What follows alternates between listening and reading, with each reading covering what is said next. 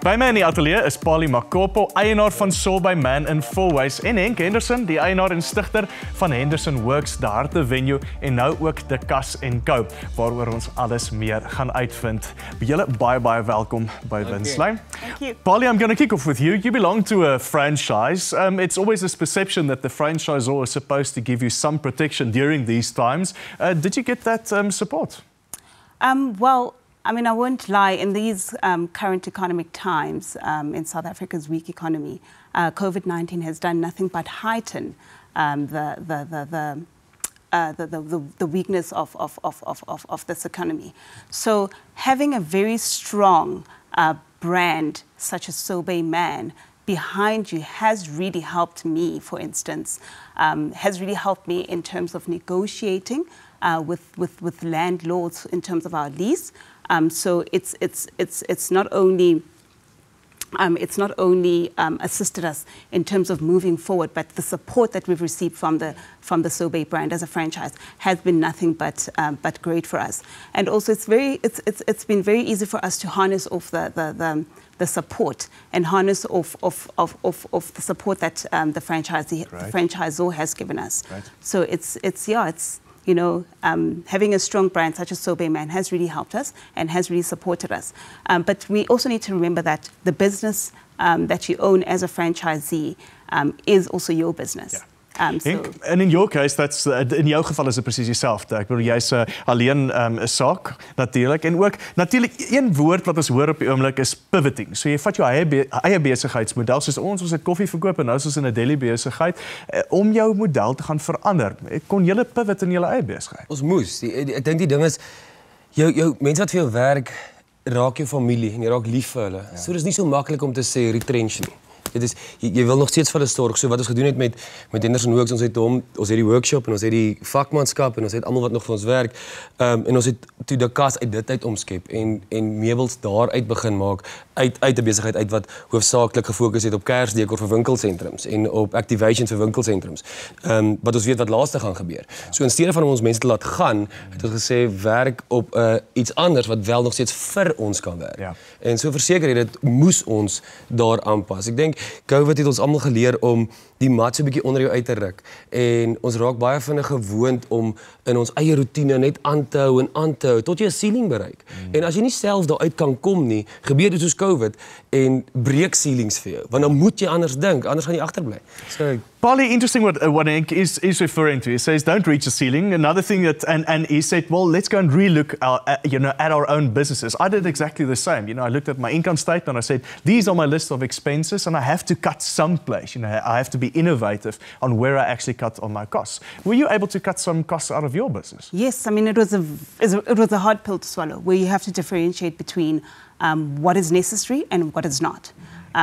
It's also very difficult when you've been operating in a certain model and in a certain way to now start to actually say, I need to save my business and therefore there's certain things that I got to cut. And those things may have been luxurious kind of spend, but they're absolutely necessary to keep the business going and your people to be motivated also. Yeah. But it came to a point where you need to say what is necessary expenditure and what is necessary. So what was luxurious in your case that you had to cut out? For instance, I mean, it's a simple thing as whenever we have birthdays, we have celebrations in the store. At Soul by Man Fourways, we have celebrations in the store. Yeah. And we've had to now see, how do I still keep that culture of celebrating birthdays, but not doing it for every single birthday. So we now group our birthdays to say, in a month, we'll do these particular birthdays, or in a quarter, so it's on a period basis. It's no longer on an individual basis. So we've done exactly the same, by the way. So, Henk, kultuur. Hoe belangrik was dit om kultuur te hou? Nou, jy's 'n eie besigheid, jy sê jy stres. Dis 'n baie moeilike tyd. Jy fokus dikwels intern. Hoe het jy seker gemaak dat daai kultuur wat jy gevestig het oor die laaste dekade of 15 jaar, bou jy steeds in jou besigheid, al is dit hoe moeilik? Ek dink wat my red time and again is dat ek moet dink dis nie net ek nie. Maar as jy ook, die bank ook en almal saam. So die oomblik as ek nie die oggend wil opstaan nie en Maria bel my en sê vir my ek is laat vandag, dan besef ek ek moet opstaan. Maria is ook laat, sy wag vir my. Ek dink om daai positiwiteit te hou. ons kan in twee groepe, ons kan om hierdie tafel in twee groepe wees. Ons kan een kant kan huil oor waarheid wat sleg is en oor negativiteit en die ander groep kan iets daaruit maak en ek kan kies watse kant toe ek wil gaan. En ek praat net nou met haar daarvan. Ek het besluit om daai een kant te vermy. Al is dit die waarheid, vermy ek dit nou. Want ons te veel wat op my rely en ek weer op hulle en ons feed van mekaar af. Ek hou baie daarvan. So, Phali, this thing that it's a mindset that you have to choose. That in our case we said we will choose hope and opportunity, even though there's a real reality. But focusing your efforts on that is absolutely useless. What did you guys focus on? I mean, for us, we're at a point in our business where we have to rebuild. Rebuild and get everybody aligned in terms of what the goal is. And I see that in terms of where my staff is performing, it's at an optimal level. They invested in saving the business. And I think the main thing is communication with your staff and making sure that you make them understand exactly what it is that you're going for. Let them buy in to your goal. And, so that we all serve the same goal that we're trying to reach. And that's been very important for us to rebuild the business and to a point where we were before the COVID-19 pandemic hit us. Absolutely. Ek dink by daai moet ek aansluit. Ek dink COVID het ons almal geleer hoe belangrik menslikheid is. Om lelik en onbeskof en aggressief te wees is nie 'n kuns nie. Maar ek dink ons almal het teruggeleer om menslik te wees. Ekskuus. Ek, my employees, sowel as my kliënte, ons almal so oor en weer is daar 'n as iemand sê kanselleer 'n troue, ek kan sê nee, maar ek verstaan sy situasie, ek is menslik, hy was menslik en so is daai ketting loop regdeur met jou werker sowel as jy. En daai werk van my baie mooi. Ek hou baie daarvan. So, and Henk refers to the importance of all your stakeholders, that it's impossible just to have one party, pull the wagon, that everybody has to work together. Was it the same in your case? Yes.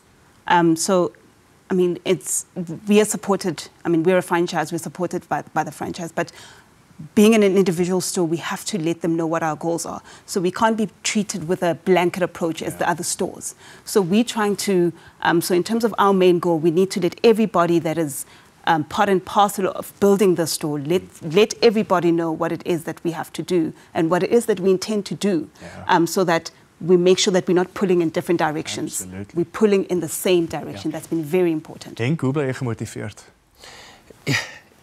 Eerlikwaar, hoe lief ek geword het vir my staf en hulle vir my en hoe ons mekaar verstaan. Ons het vanoggend weer 'n vergadering gehad en vir hulle gesê, ek dink eerlikheid en dat ek vir hulle moes sê dat ek weet nie wat die toekoms inbou nie. Julle ook nie, maar dit is wat ons nou gaan doen en ons sal elke maand dit van voor af vat. En ek moet vir jou sê, hulle gemoed terug teenoor my maak my weer nederig en gee my weer hoop is hoe hulle reageer en vat en saam staan. En Einste Maria vanoggend wat saam met my huil.